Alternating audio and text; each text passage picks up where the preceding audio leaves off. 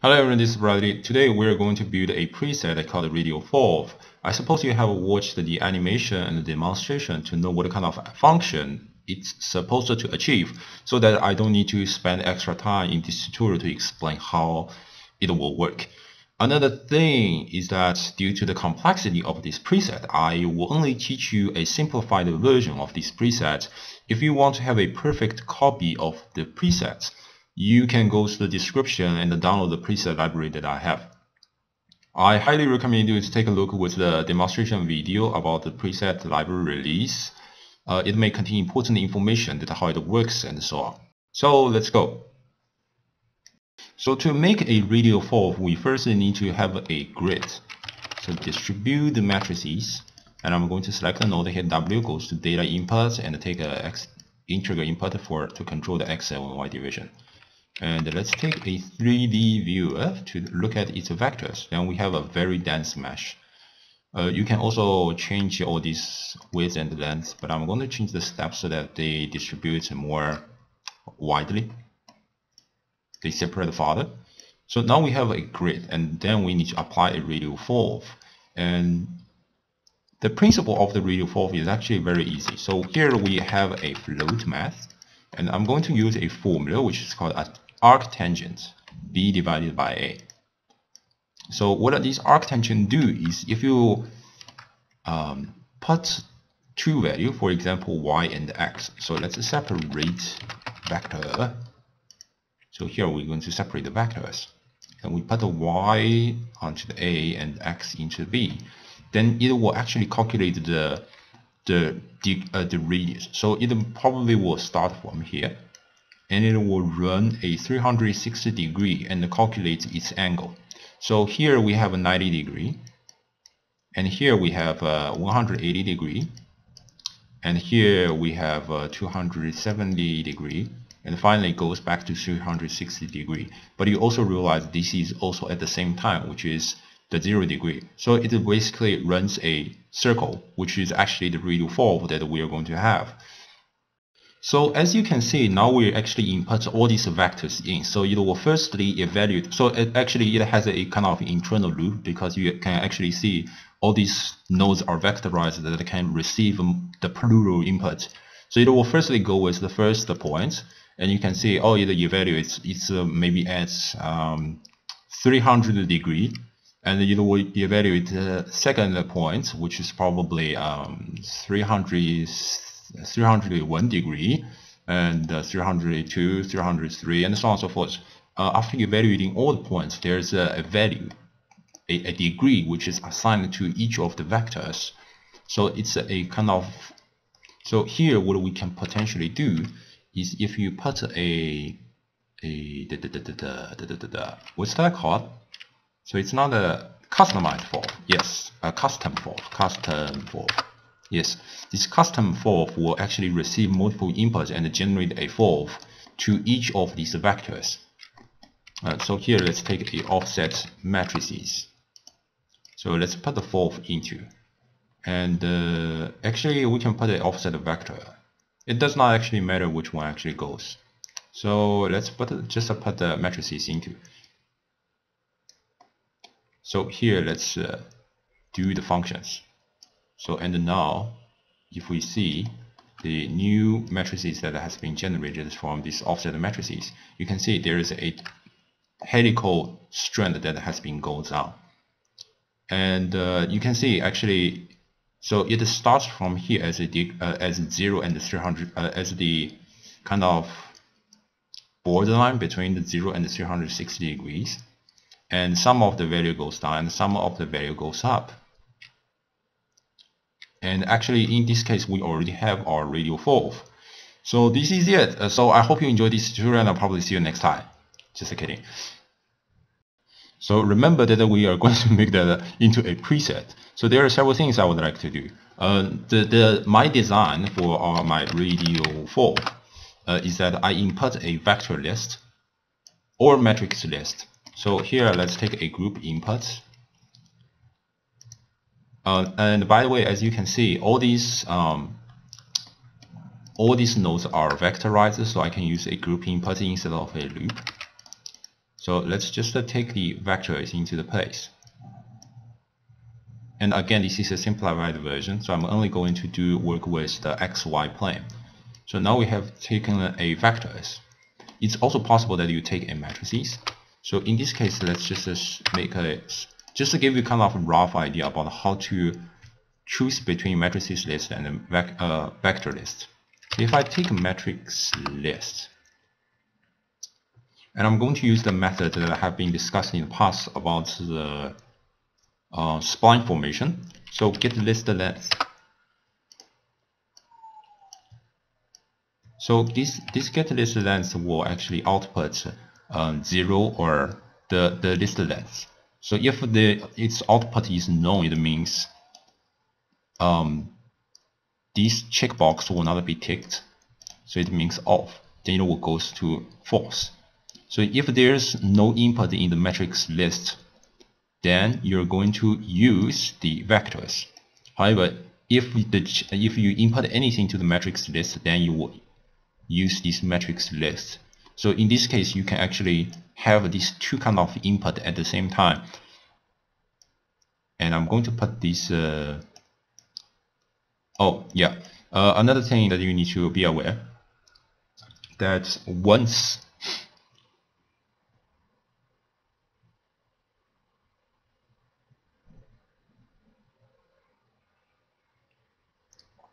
Alright, another thing that you need to be aware is once you put a matrices in the true, the second socket will also be forced into the matrix. I probably don't want this happen, so let's do this reverse. So this vector will go into list and will determine. So if I input anything to the vectors, then it will actually use the vectors.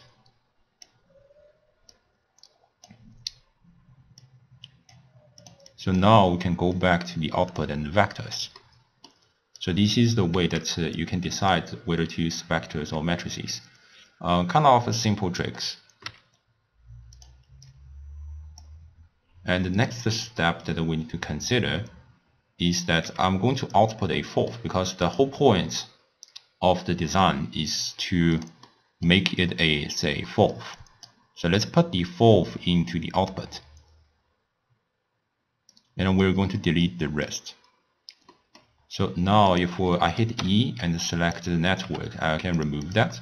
Let's rename that as a Radial Falloff tutorial. And you can invoke this node. So here we have a super simplified version of this Radial Falloff.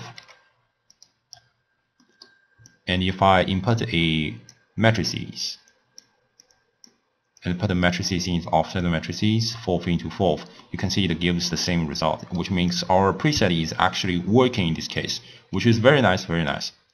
But here what you can also see is that our offset matrices is assigned to an increase in height. However, the actual movement of all these vectors are not working the way I want, because there are some matrices that has been moved down. This is because this evoke subprogram, this fourth, or this the output for this arctangent actually gives a negative values. So if the fourth goes to a negative value, so if everything is 1, then everything has been moved up. But if you type a negative 1, then everything moves down, which is opposite to the translation that you input. Kind of idea. So when you have a negative fourth, sometimes you just get a kind of display, positive and negative displacement at the same time. Sometimes this may be what you want, sometimes this may not be what you want. Personally speaking, I would like to remap everything into from the 0 to 1 range. And here I'm going to use a remap range, the map range node. And you also have an option of interpolate. So here the basic idea is these outputs from the arctangent. So firstly, you can see it's not 90, 180 as I said earlier. It's because it's used the unit of radians, in which 180 equals to pi. and 90 equals to half of pi, something like that, as you know. So in this case, technically speaking, its range should goes from the negative pi to pi. So now we actually remapped everything to 0 to 1. So here, what you just need to do is just to define the output minimum and the maximum, because who knows how you're going to use these whatever functions. And I'm going to interpolate everything. So this is one part of the idea. However, although we don't see the errors, so usually this is good enough. There are some cases where sometimes there is kind of bugs, or for unknown reason that this remap range is actually not correct. I don't actually know why, honestly speaking. But I really actually don't know. So in my preset, in my version of preset, I made another preset to. So the basic principle is actually very simple. So there is a sort. There is a sort. So if you put the values in, what the sort does, it will just basically range this number from the minimum to the maximum. Okay. So what you can actually see, the minimum number is negative 3.09. It makes sense because you didn't actually start from the most center point.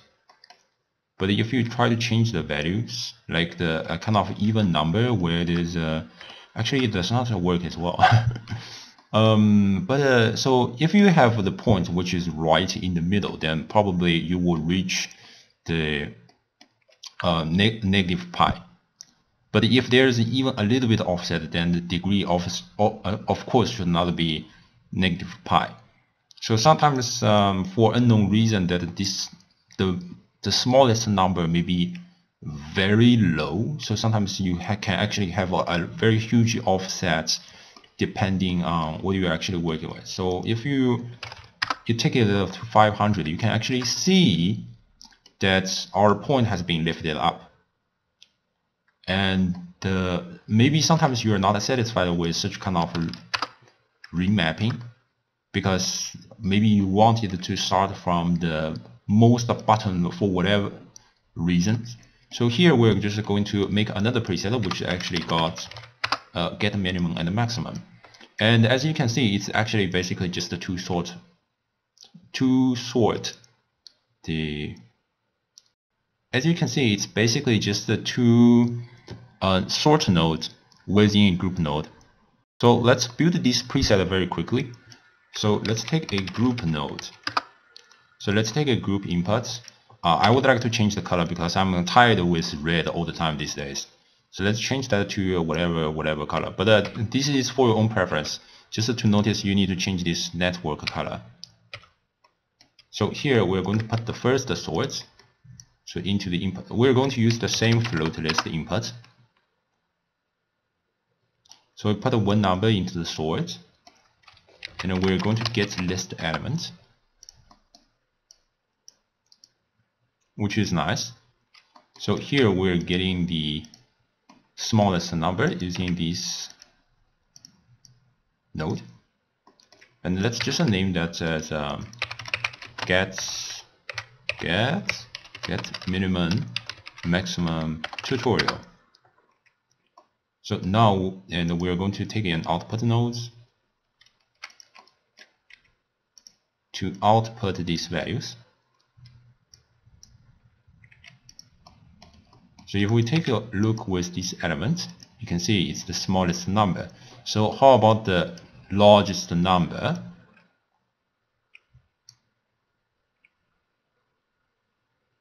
It's possible that it just take an invert list. Oh no, reverse list actually.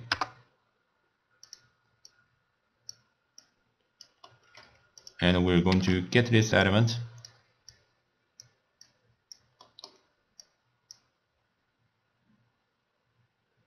So now we have a minimum, and then we have a maximum.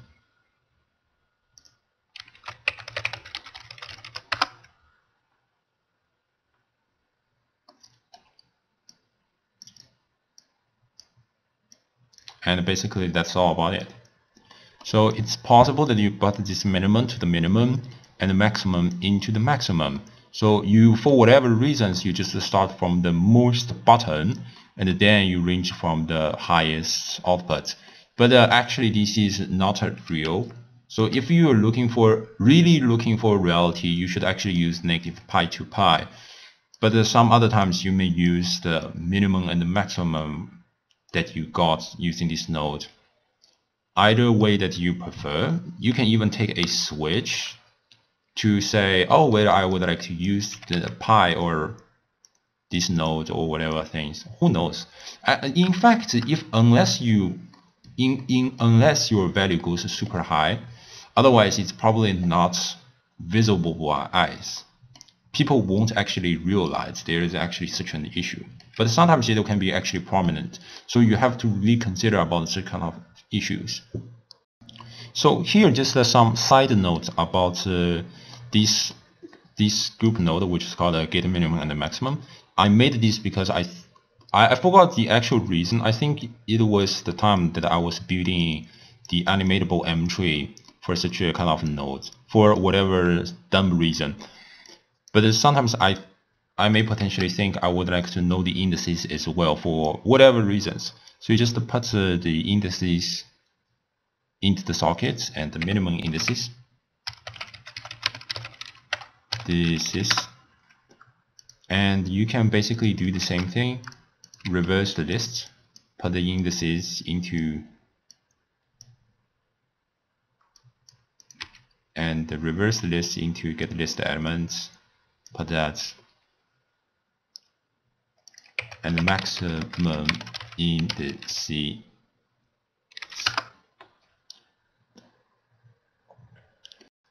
So the principle of rotation is actually super simple. So here, if you take a look with this setup, we are having one matrices, output to offset matrices, and the other matrices is used to evaluate. These are two matrices. And what we're actually doing is to evaluate our matrices. For example, this is the first point that we're going to evaluate. And we are getting a value of 0 probably. And then we assign a fourth to this point, and we evaluate the second point, the third point, the fourth point. And this order will never be changed, which actually means that if you take a look with the offset matrices, and I'm hitting U, goes to the global axis and global pivot, and offset these matrices, goes to rotation. If I'm rotating this plane, then it will actually rotate the fourth. Why it works is because the plane for the evaluation has been rotated. So originally it's like this kind of a plane, but now I rotate this. So the value for the arctangent has actually been changed. But what has not been changed is the order of the input.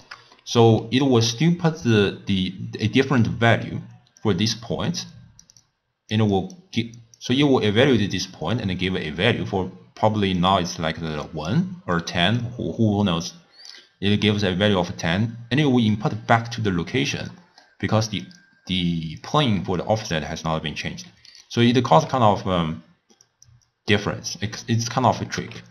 And if you would like to rotate this entire plane within the preset, so it's rather simple. Then you just take the transform vector and take an axis rotation matrix. And because we are working on XY plane, so you need to rotate on Z. And just take an angle, and then you got the rotation, which is very cool. And this is basically kind of idea. And also be aware that the XY order actually does not really matter. You can put X on the top and Y on the bottom. The only difference, as you can see, originally it probably starts from here, I remember. But now it starts from here. But the rest is actually the same. The for is still working in the way, and it does not actually change the difference between clockwise and non-clockwise. So you don't necessarily worry anything about the order of input into the arctangent. It's more kind of preference which one you like to do, who knows. And what you need to realize is currently whatever we are working is on an XY plane. So which means if you're working on the XZ plane, you can see the fourth is actually not what we are looking for. So how can we actually get that onto different plane? It actually means you have to duplicate this node tree for several times, which is actually a little bit manual work. It's basically from the let me think. From the arctangent to the custom fourth, you need to duplicate it for several times. So let's duplicate that, and then we are going to change another equation. Maybe this time is y and z, or y and z, and again order does not really matter. So now we get a different fourth, and then we need to decide which fourth to actually use. Give you a hint here, which is it's called a pre-fourth list. So we have the first fourth, which is for XY plane. The second fourth is for the YZ plane, which is vertical. And we can use a get list element to decide if the index is 0, then it means the first fourth. If the index is 1, then it's the second fourth, and so on and so forth. So this is the way that you work with 3 planes. Okay.